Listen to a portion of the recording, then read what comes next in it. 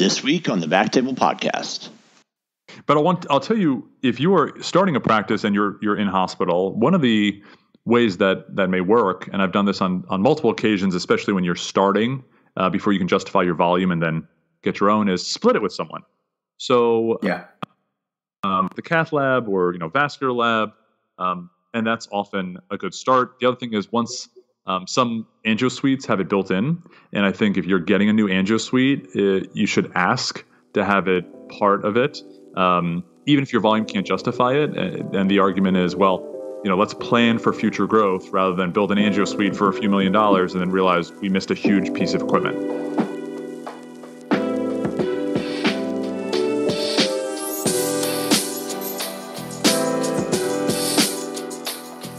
Welcome to the BackTable podcast, your source for all things IR. You can find all previous episodes of our podcast on iTunes, our app, or Spotify. This is Michael Barraza returning as your host. Today's episode is sponsored by RadPad. RadPad was developed by physicians for physicians, providing clinically proven radiation protection during cine and digital subtraction angiography. Don't bet your career or your health on anything less. Trust RadPad radiation protection shields for all your fluoro-guided interventions. See radpad.com for more information or contact info@radpad.com for a free radiation evaluation and a no-brainer radiation protection cap. And let them know you heard it on the BackTable podcast. Today, we're going to be talking about IVUS, and I'm honored to be joined by Doctors Michael Cumming and Mark Lessne. Gentlemen, welcome and thank you for doing this. So I figured we start with, are either of you using RadPad or anything else special for radiation protection? I am. I've probably been using it ever since residency and fellowship, and I think especially for things like TIPS creation and sort of high radiation procedures, it's just that extra level of comfort that I like, and I do use the no-brainers. Why don't we go ahead and start by having both of you tell us where you are and what kind of practice environment you're in. Start with you, Dr. Cumming.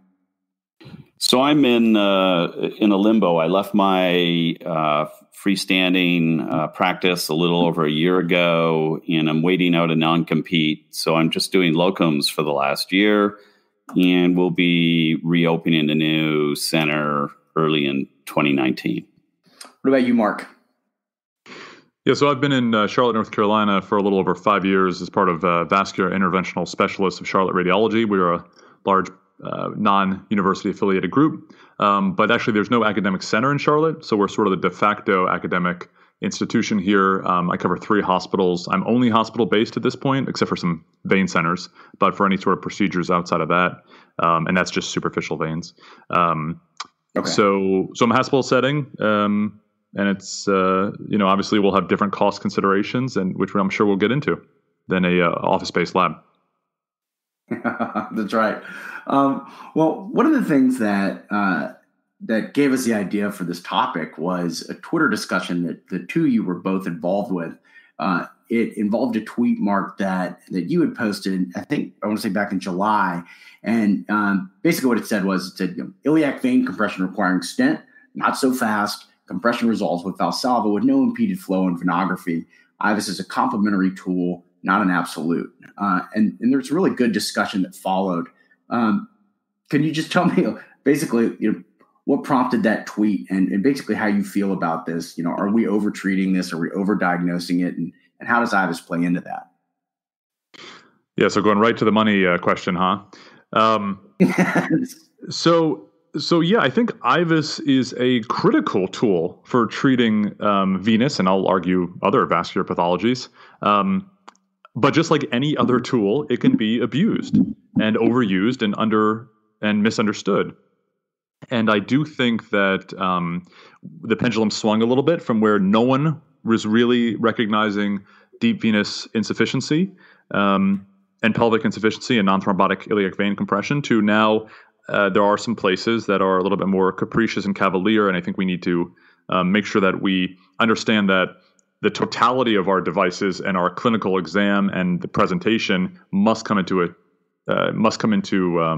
consideration, not just one tool.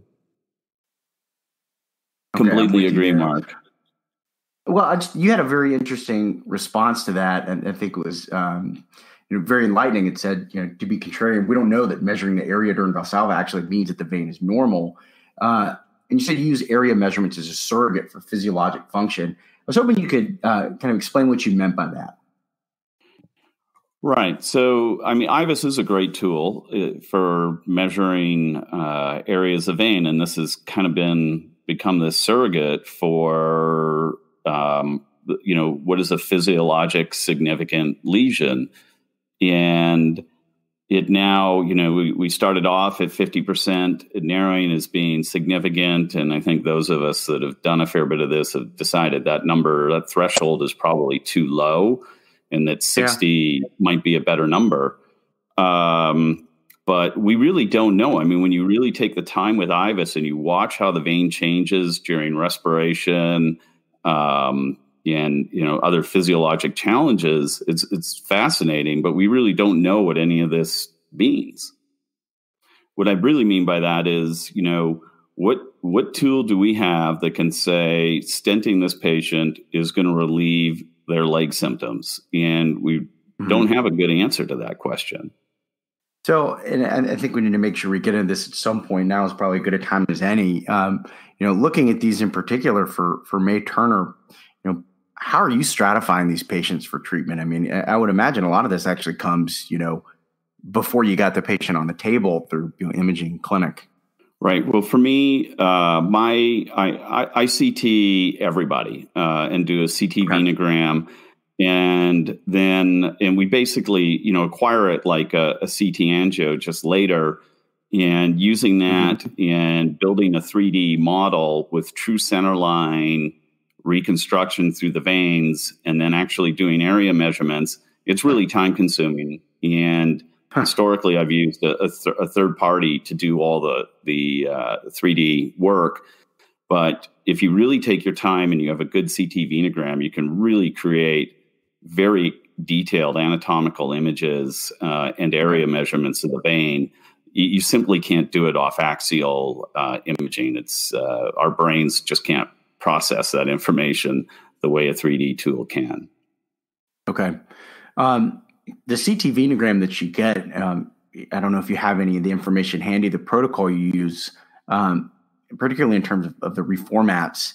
Can you tell us anything about that? So just using a third party and 3D software, you go down and pick your center line through the IVC and then down both iliac systems. And then from there, you can get true perpendicular area measurements of the vein. And you come from the common femoral vein back up to the IVC. And, I found when you get good at the CT software, the 3D software, you can have really a high degree of correlation between the IVUS and the CT. So this can help us sort of triage patients don't necessarily need to get on the table. Okay. What type of a delay do you do? Like how long before you start imaging? I think our techs actually were triggering off the common femoral vein before. Oh, okay, that makes sense. Scanning up. Yeah.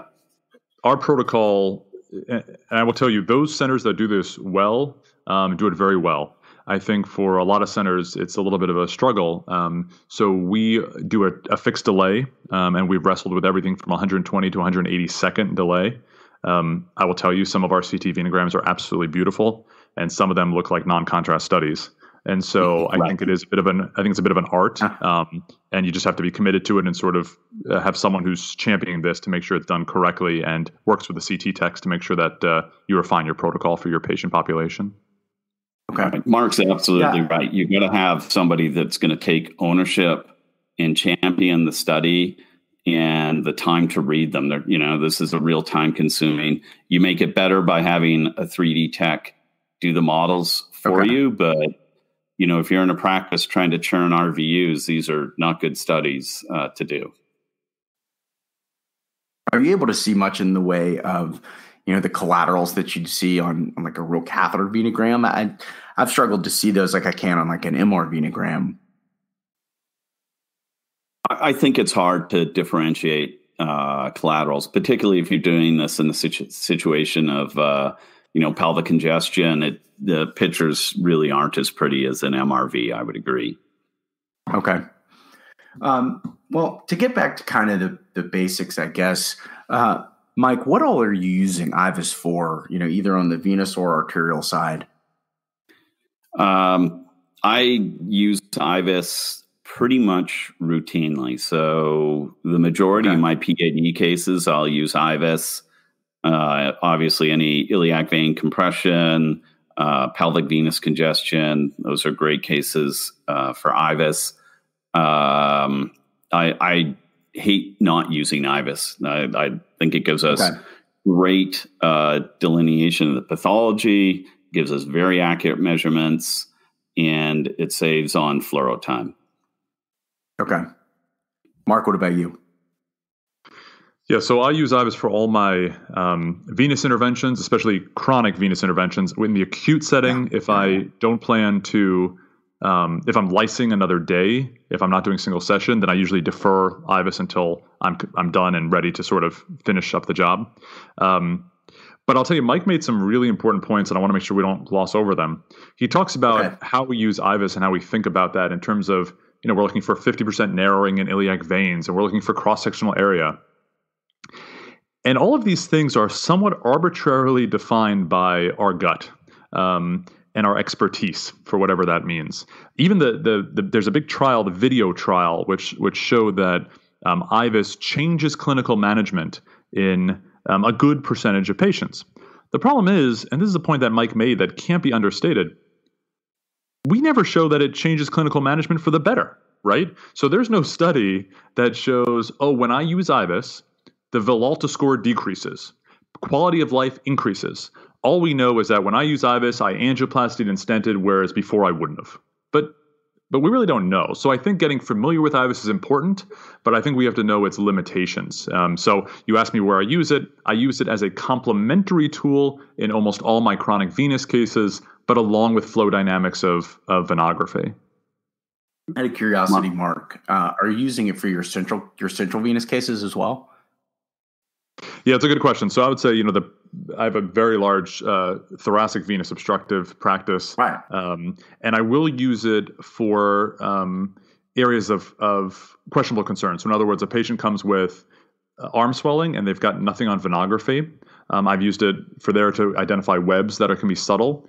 The other thing is there is a compressive syndrome in the chest called left brachiocephalic or innominate, which is the less preferred term, vein compression syndrome, and where it gets compressed between the sternum and the aorta, and IVUS can be helpful there. So I will use it. It's certainly not as routine as I do in the lower extremity and pelvis, but you can use it for problem solving in the thoracic veins as well. Yeah, Mark, I think it'd be interesting to talk a little more about IVUS and the iliac veins and false positives and how to avoid them and what your experience has been with them. Yeah, I think it's a great question. I think it's a difficult topic. So I think the important thing for our listeners is to know, I suspect for Mike feels the same way, no one gets on our table for even an evaluation unless their clinical symptoms warrant it. In other words, just because we see reflux, just because we see something on CT scan, that is almost irrelevant. The only thing that matters is that a patient has a clinical presentation that may be compatible with non-thrombotic iliac vein compression syndrome. And so once they get on the table, the IVUS, I think, is to confirm that. Now, in terms of false positives, I've seen false positives in patients with fibroids. And that can be specifically difficult because obviously a lot of women come in with pelvic pain, pelvic pressure, maybe some varicosities. But is it just compressing for their fibroids? In which case, maybe fibroid embolization or if they're want to retain fertility, myomectomy, or whatever it is, maybe better to alleviate the compression than confine them to a stent the rest of their life. Same thing with respiratory variation. I've seen some very dramatic examples where you have almost near complete obliteration of the vein, and then the patient breathes deeply and it's wide open. So a fixed stenosis is really what I'm looking for. Agree, Mark. I have a hard time with the with that non-fixed lesion and really believing that that's hemodynamically significant. But I think that speaks a lot to your intent to treat and your desire to treat, and you can make IVUS look positive in just about any patient. Have them take a big breath in and the vein disappears. Or, the other sort of technical limitation, I think, is as the vein is sort of draped around S1 and L5, the catheter is biased against one wall of the vein, and you can't see through the bone, and often you'll miss a lot of normal vein. And so you can draw your area measurements, wherever you want and create a stenosis that really isn't there. Yeah, Mike, while we're on that topic, can I ask you, I know there's a lot of people who avoid Amplatz super stiff wires or wires at all for IVUS, and they'll do a wireless IVUS just to avoid deformation of the vein. What is your technique for that? Right. And that's actually a great point, Mark. And it's really interesting to play with it because you can watch your IVUS as you pull the wire in and out or go to this floppy segment of a super stiff wire and see the way the catheter biases things differently and changes your imaging and would change your measurements. So I think, for me, I generally don't pull the wire, but if I feel like it just doesn't look right to me, or the catheter is really biased against one wall, I will try and switch wires, pull wires to do that. How about yourself? What's your approach to that? Yeah, to be honest, I have not been doing that as much, but the more, I sort of think about it and I talk to other people, I think what you're doing makes a lot of sense. Because clearly you're changing the anatomy, especially with, some increased stiff wire. The other thing that I think we all need to be cognizant of is when we talk to patients in clinic, what do we ask? Worse at the end of the day or beginning of the day? Worse when you're on your feet or lying down? Well, on my feet all day. So how do we do these procedures? Well, we lie them down. We lie them prone sometimes for a CT scan or IVUS. So we've already sort of taken away a lot of the physiologic scenarios that cause their symptoms. And so we just need to be aware that we're sort of artificially looking at these veins. But that said, we know that what we do helps if we do it appropriately. But I think we have to be aware of these wire, position, prone versus supine considerations. Totally agree. We're not in a physiologic state laying flat on that table. And I think some of this stuff comes into play when we're looking at those with more, mild disease, sort of C3 type patients. And, we could argue whether it's stented non-thrombotic C3 patient, but some of them are pretty miserable. And, they're active, they're athletes, and they have a lot of leg pain and discomfort. But on the table, laying flat is not remotely close to, sitting on a bike for a long distance ride or in a marathoner. So, right. And we don't know, you could argue even in your instance where, when they Valsalva and the vein blows up, but that's not, just because the stenosis goes away with the vein blowing up, maybe those people are symptomatic. And they do have a functional stenosis that you can remove by having them Valsalva, but again, not a physiologic state. I found it interesting. I mean, there's an ongoing discussion right now on SIR Connect, and somebody had brought up seeing the diagnosis of right-sided May Turner like that. I've never even heard of that. I mean, are you guys seeing patients for this at all? Yeah, I actually have a beautiful example of a right-sided May Turner on my website. Kidding. Yeah, just phenomenal case. I'll check out the case. I really enjoy the cases on your site. Thank you. So this scenario was a guy, actually hardcore cyclist, had a typical medial-malleolar venous ulcer, and he had a lot of superficial venous disease in the leg. And we did a CT venogram, and between the bifurcation of the right common iliac artery, his iliac vein was passing right through that bifurcation, and he had almost no flow at rest on venography through that stenosis. And we actually treated his iliac vein before we did his superficial venous disease, and his ulcer basically healed without touching the superficial venous disease. No kidding. I've never seen it. That's cool. I've seen patients who were referred because someone told them that it's impossible to have a compressive syndrome on the right.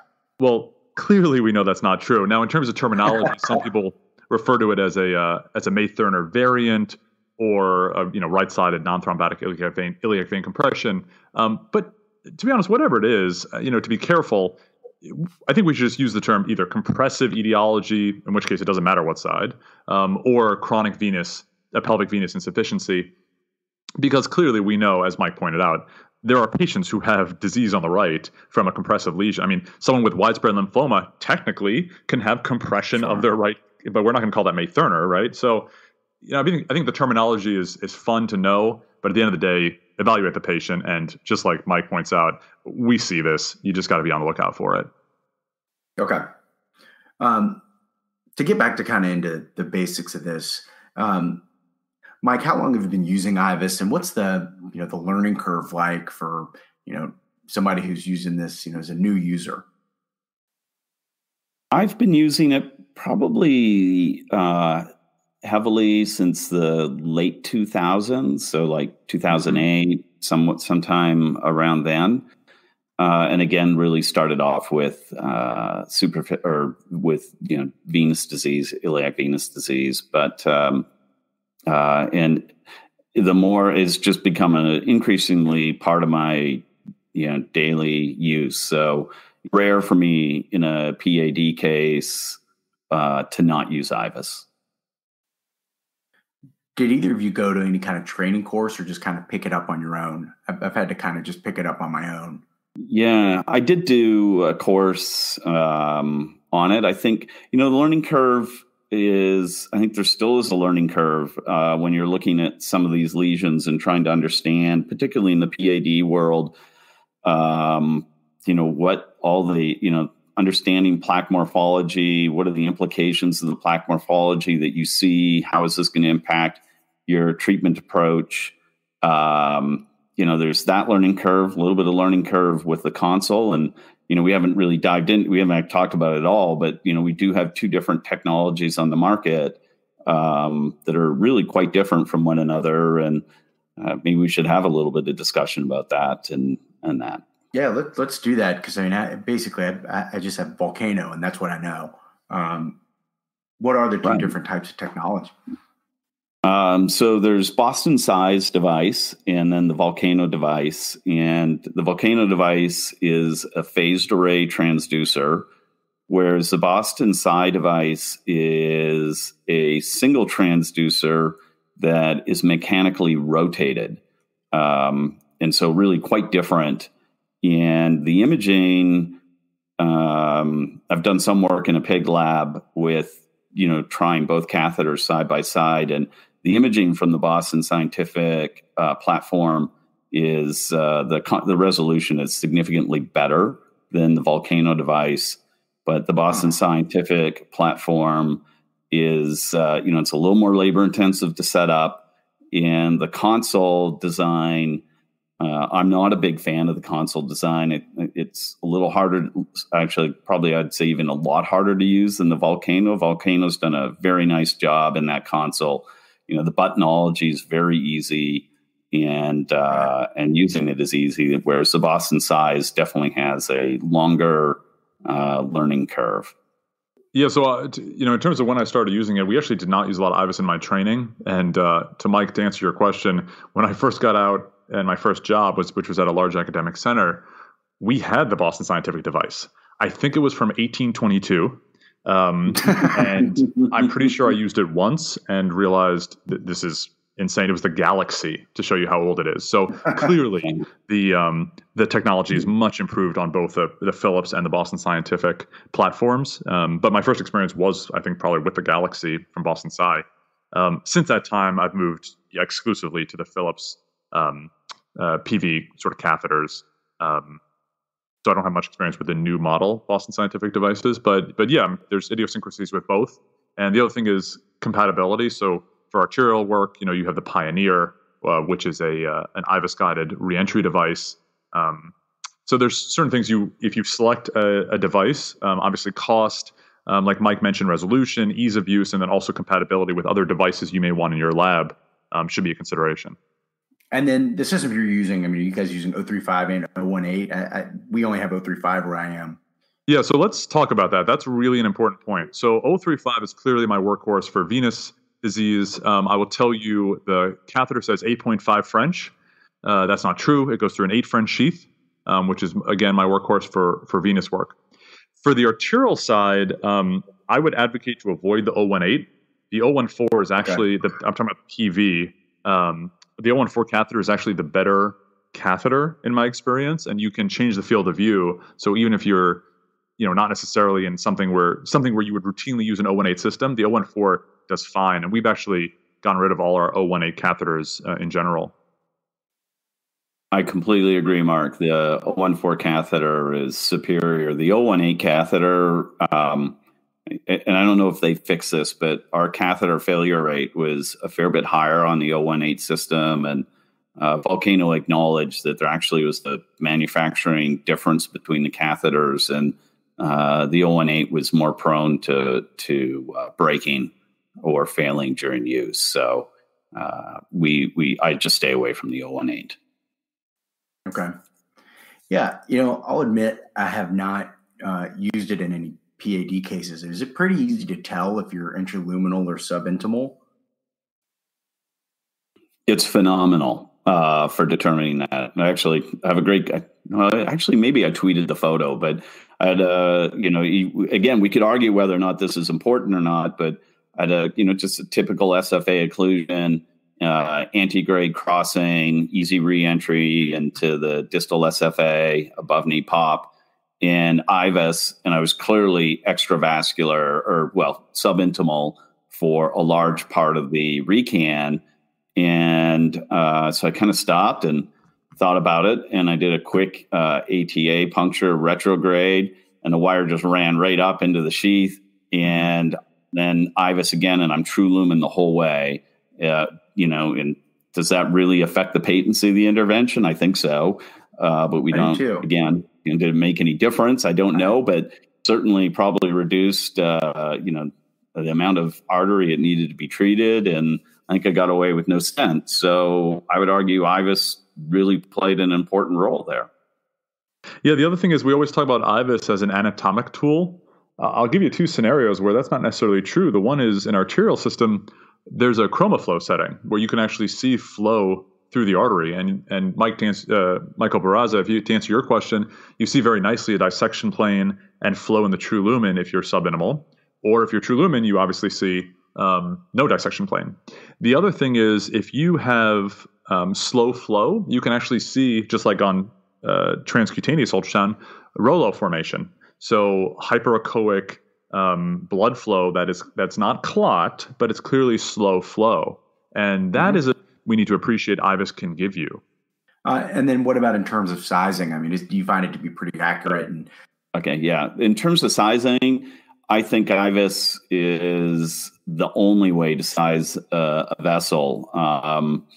That's probably one of the primary reasons I use it for PAD work is balloon selection, and because you truly can see all, angiography. I really think it's a terrible tool. It's, very limited. All it really is, as we know, a luminogram. You don't really see the extent of disease. You cannot truly see the walls of the artery. So IVUS is more accurate. And if you play around with it, do a run, have your tech do a measurement off your angio, and then go to IVUS, and you will see how often angio, I think, is wrong, and IVUS is better. Yeah, and to tell you how sort of important that point is, a lot of the below knee paclitaxel trials failed, right, in the past few years, and I think part of the reason was undersizing. If you look, a lot of their sizes were in the 2 millimeter, high 2 millimeters, low 3 millimeters, and most people who use IVUS for peripheral artery disease will tell you if you run it down a tibial, it's not that common. You're getting a 2.5 millimeter vessel.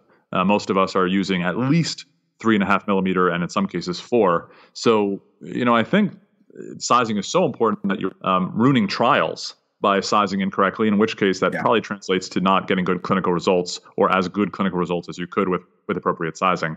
Now, that said, I don't use IVUS every time for various reasons for peripheral artery disease, but clearly have been using it more and more over the past couple of years. Yeah, Mark, that's a great point.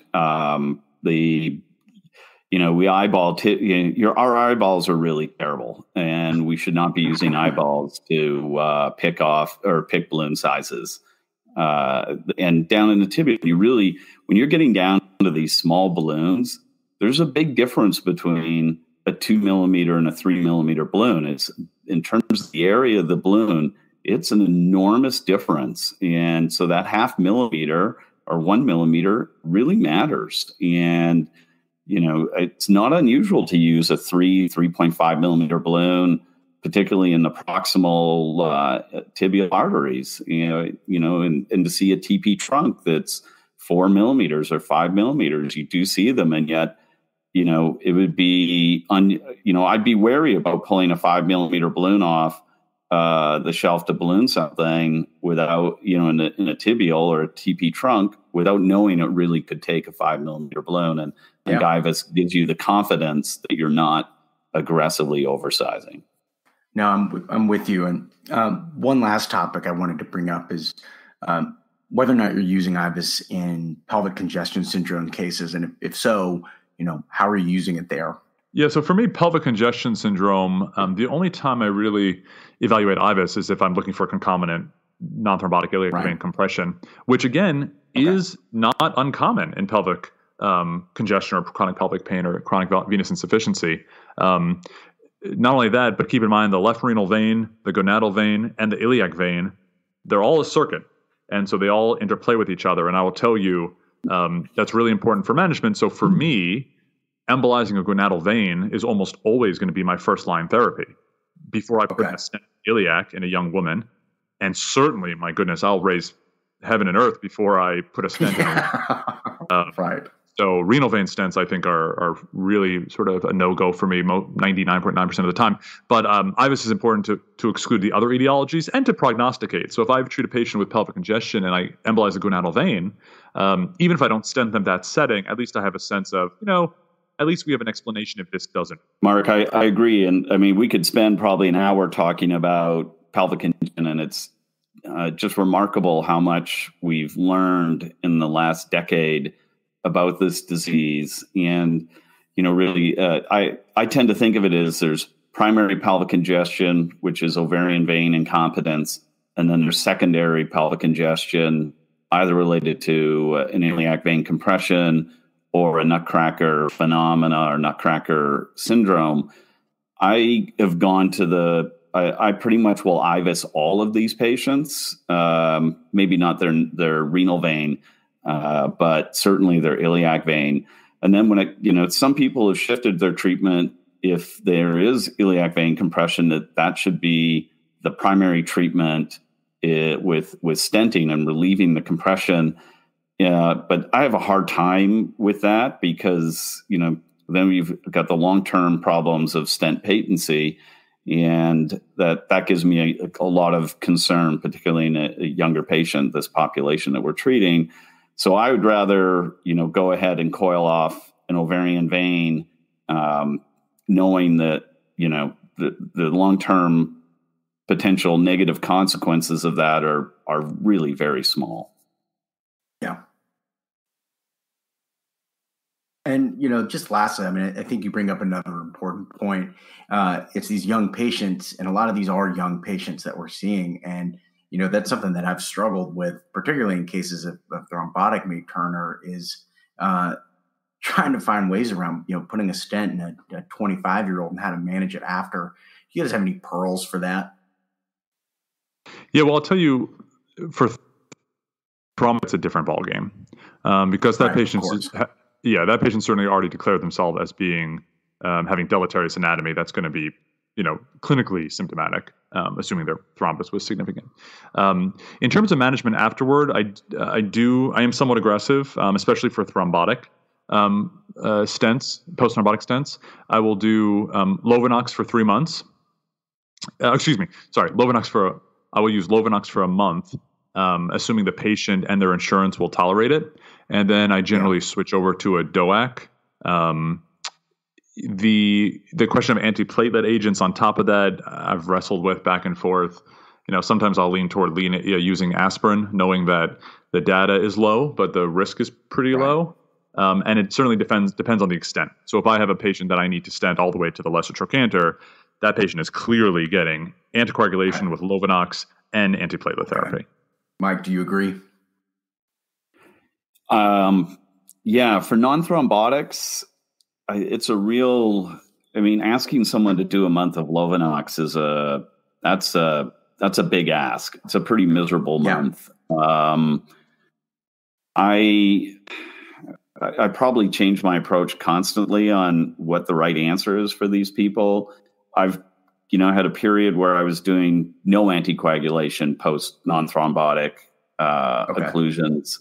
And you can take it as far as the guys at Michigan, which are extremely aggressive in their anticoagulation, with both dual antiplatelet and Lovenox. It's we need some more data to really understand what is best. I think in the non-thrombotic scenario, it's easy to be really aggressive. It's the non-thrombotics. It's a hard question to answer. Okay. This is a great discussion because there's so many ways to slice and dice the management of these patients. For my approach, say with patients, with C4, 4B, C5, or 6 disease, that's a combination of deep and superficial venous disease until proven otherwise. And so I investigate all of those patients as if they have a form of iliac vein compression, in addition to looking at their superficial venous systems. Yeah, Mike, you're kind of looking at it like a claudication versus CLI almost. You treat the C5, C6 disease differently, and I think that makes a lot of sense to me. That's sort of bringing it back to the clinical picture of the patient.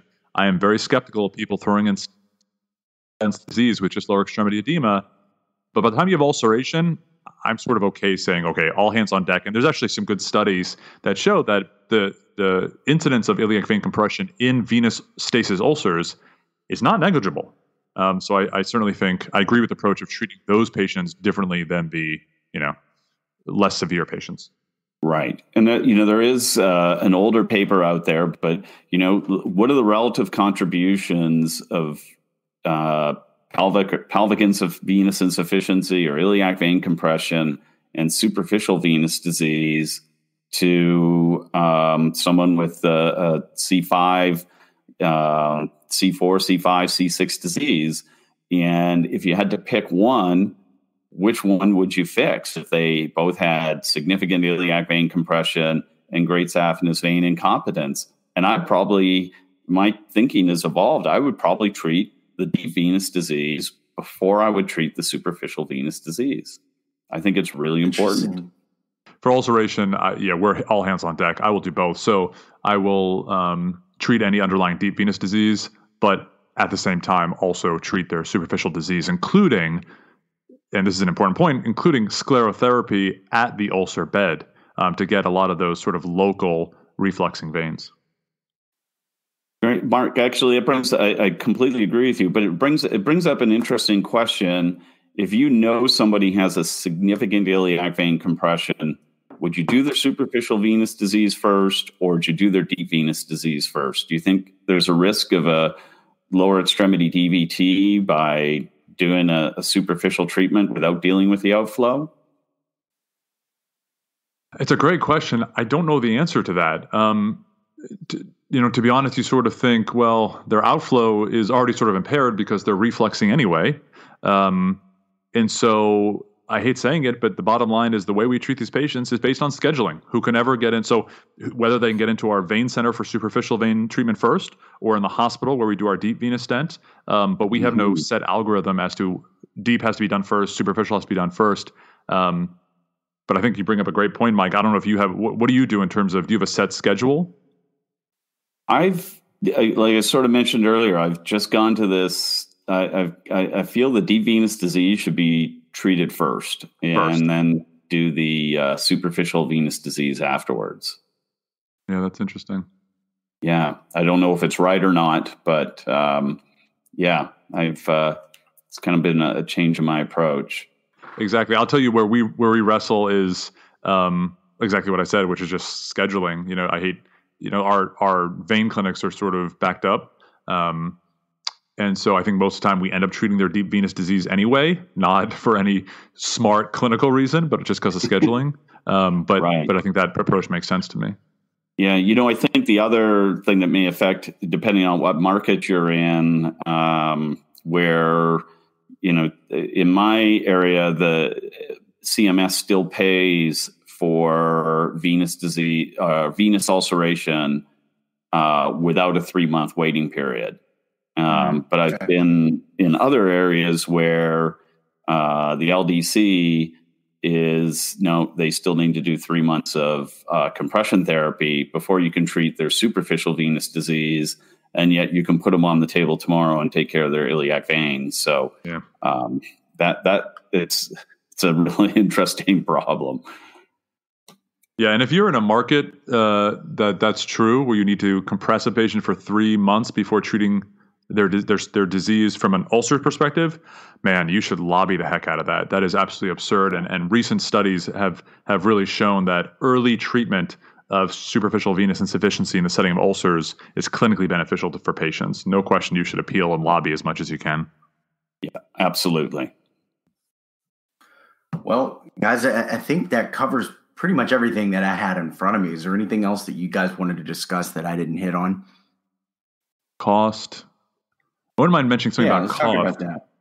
But I'll tell you, if you are starting a practice and you're in hospital, one of the ways that may work, and I've done this on multiple occasions, especially when you're starting, before you can justify your volume and then get your own, is split it with someone. So the cath lab or vascular lab, and that's often a good start. The other thing is once some angio suites have it built in, and I think if you're getting a new angio suite, you should ask to have it part of it, even if your volume can't justify it. And the argument is, well, let's plan for future growth rather than build an angio suite for a few $1 million and then realize we missed a huge piece of equipment. Yeah, it's such a necessary tool. It should be part of any new angio suite. And you certainly can't, I don't think there'll be a cardiology department that does not have IVUS. So if you are in a scenario where you're getting pushback from administration or however, wherever it comes from, you could try and share with cards. Well, guys, I think that probably covers just about everything. This was incredibly insightful discussion, and I'm grateful to both of you. I'd also like to thank our sponsor, RadPad. Contact info@radpad.com for a free radiation evaluation and a no-brainer radiation protection cap. And as always, you can find all of our other podcast episodes on iTunes, our app, or Spotify. Thanks again, everyone. Thank you. Thanks, Michael. Thanks, Aaron.